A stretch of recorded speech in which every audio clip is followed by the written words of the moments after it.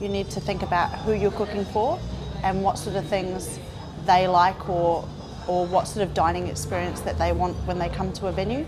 In regards to Mr. Mason, it's quite corporate, so we sort of do a little bit more formal dining, so it's a little bit more refined. We can spend a little bit more time on the plate, you know, making it look pretty, so then it becomes art and creativity.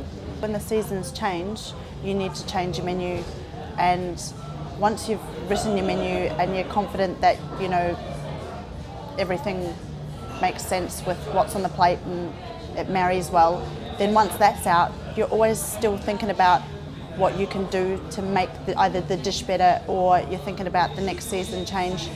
Say menus in the 80s, menus were written, served with, drizzled with, and lots of lingo, and it would be, say, a paragraph. But now it's quite modern, and whether it be refined food or shared or what sort of venue it is, it becomes descriptive, so it's lists of words. So say cauliflower, it'll just say the word cauliflower. So cauliflower could mean anything. And sometimes in the kitchen not everything works out, and it's the same at home. Like if something doesn't work and we still say that word cauliflower, the puree might not have worked out, so we turn it into something else. So it's still cauliflower on the plate, but the interpretation is from here to the plate is different.